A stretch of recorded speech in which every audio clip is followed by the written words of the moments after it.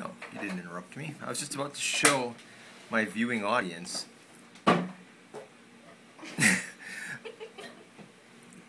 that was him, not me. I was about to show people how to take apart and clean one of these. You're just in time to participate and hold the camera if needed. More than likely I won't need you to hold the camera, but I may.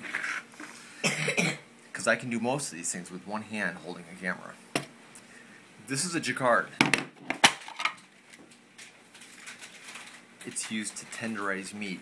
It has a few dozen razor sharp little knives attached to the end. You put it on the meat and you pound, and it tenderizes the meat. Well, it doesn't tenderize the meat. What it actually does is when the meat fibers get hot, they contract. By cutting them, you prevent them from contracting too much, and they hold on to more of the juices. Right. So the problem is that running this under the hot water of the faucet doesn't really do the trick to get it clean. And ouch. It's spring-loaded, which makes it kind of a little bit scary to take it apart. So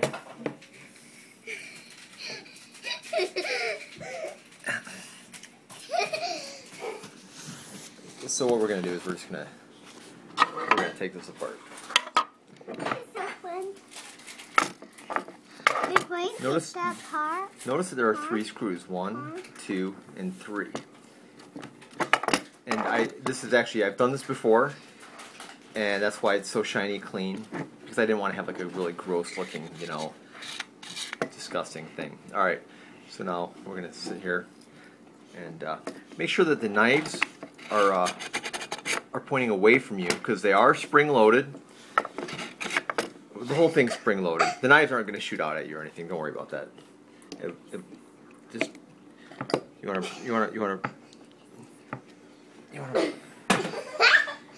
to break the screws. Get in there and get them all loose. Make sure that you can get them all loose. You don't want to take one off and then have to struggle with another one. Get away from me, you sickie. Go. Don't cough on me. Sorry. You should be sorry. Spreading your viral illness all over the place. Alright, let the dog in! Alright, so we just determined that we can loosen all 3. Keep a finger on this thing. For now, we got a screw, so that'll act as our finger of sorts. Stop bumping the table, you're shaking the camera. And there we go.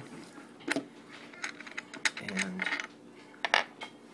these screws they'll come in very important later. And we want to put it back together again. You don't want to lose your screws. Now I'm taking the final screw out, so I want to make sure that I hold on to this, as it is going to be a little bit under tension.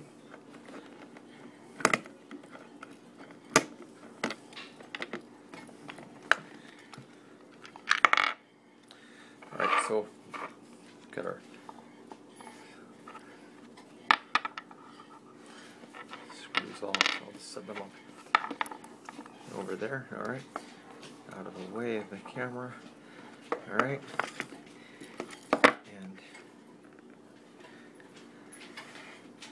now I'm going to put one finger here, and the other finger. Actually, I'm sorry. I'm going to put one finger here and the thumb here, and I'm going to kind of try to keep it from bursting out on me. Now you can see that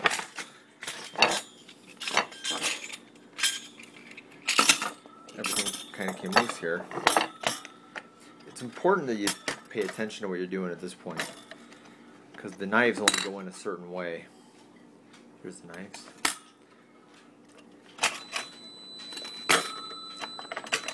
This part right here, this ridge here, notice there's no ridge on this side. This ridge faces up. This piece also has a similar ridge. That one will face down when you put it back together again. Now, if you've been smart, you've taken this thing apart and you've kept it together with the springs still intact. Now, the second I let go of this, this would drop down and the whole thing would flip up. So what I'm going to do is I'm going to take a screw, such as one of these that I'm chasing, and I'm just going to set it right there like that. And I'm going to lift this up just a little bit, and I'm going to gently set it down. I'm just leaving it just like that, without disturbing it, because it is spring loaded. And now I can take my knives and I can go wash them. Okay, I've washed my knives. Now I'm back. Now I want to gently grasp a hold of this again. And now I'm holding it. I want to slide knife number 1 in. Not all the way through like that, but just in until it matches up with the hole. And now I'm going to take spacer number 1. Doesn't matter which one you use, they're both the same. And with the ridge facing up, place it in and also align the hole. Knife blade number 2 in, line up the hole. See the hole? That's the hole I'm talking about right there. Make sure everything lines up really nicely.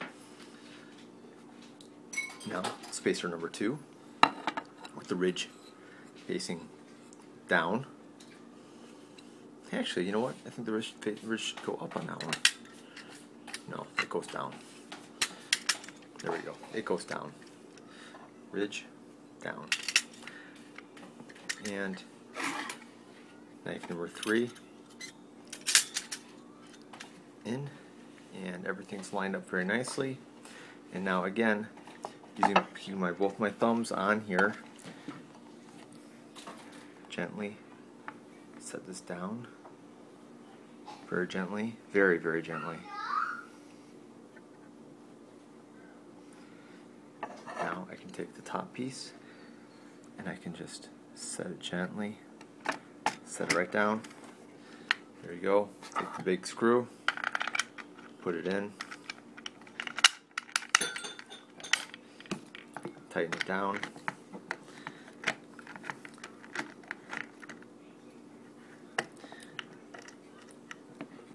Give it a little bit of nice torque there. Now, take your 2 fingers, test it.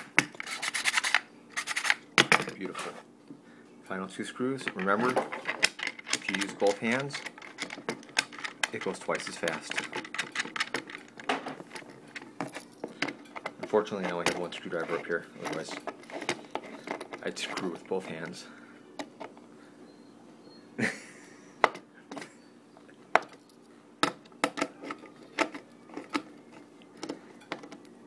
Alright, there it is. That's how to disassemble and reassemble your Jaccard in exactly 8 minutes and 27 seconds. You're welcome.